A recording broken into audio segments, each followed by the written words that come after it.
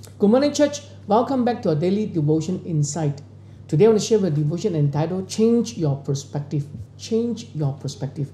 Matthew 6:31 says, So do not worry saying, What shall we eat? Or what shall we drink? Or what shall we wear? So do not worry, it says. No matter what happens in life, try to keep things in perspective. When you don't, you end up viewing minor problems as major ones.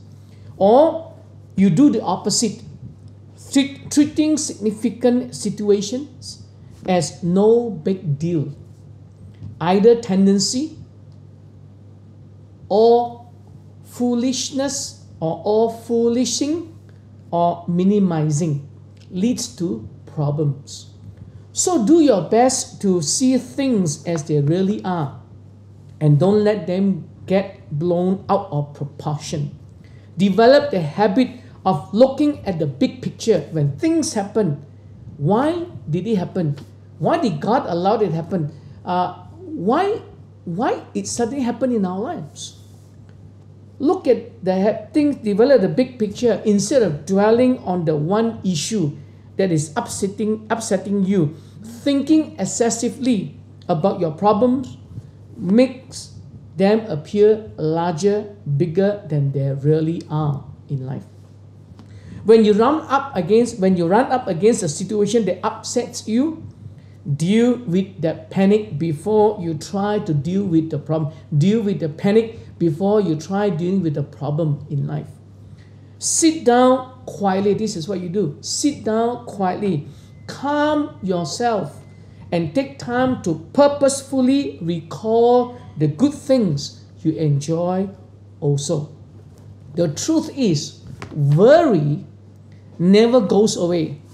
When you resolve one issue, another one is waiting to take its place. It is a fact of life. You can't change it. Problem will come, you can't change it. So what should you do? Change your perspective. Change the way you look at things. Change the way you face things. Face situation. Instead of focusing on your worries, factor God into the equation of your worries, of your struggles, of a challenging situation, of your difficulties. Has He ever failed you in the past? No. He never will. Amen. He will never fail you and I.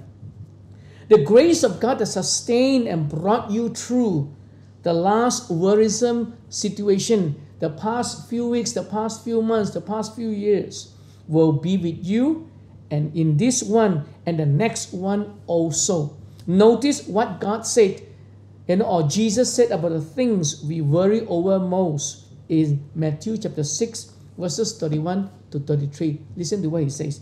Do not worry, saying, What shall we eat? Or what shall we drink? Or what shall we wear?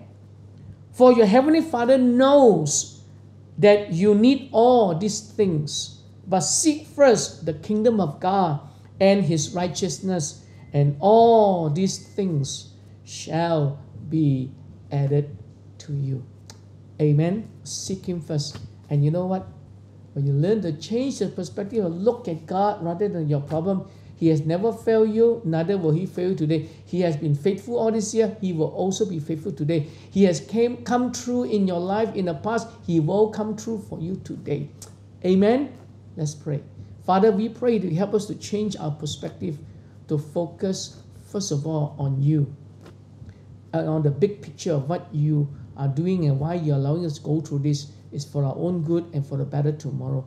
Strengthen and bless every one of us. Learn us to help us to cultivate a right and good perspective and about things and the situation that we face when we look through the eyes of God. Bless every one of us with a great day. In Jesus' name we pray. Amen. God bless you and you have a great day. See you again on Sunday.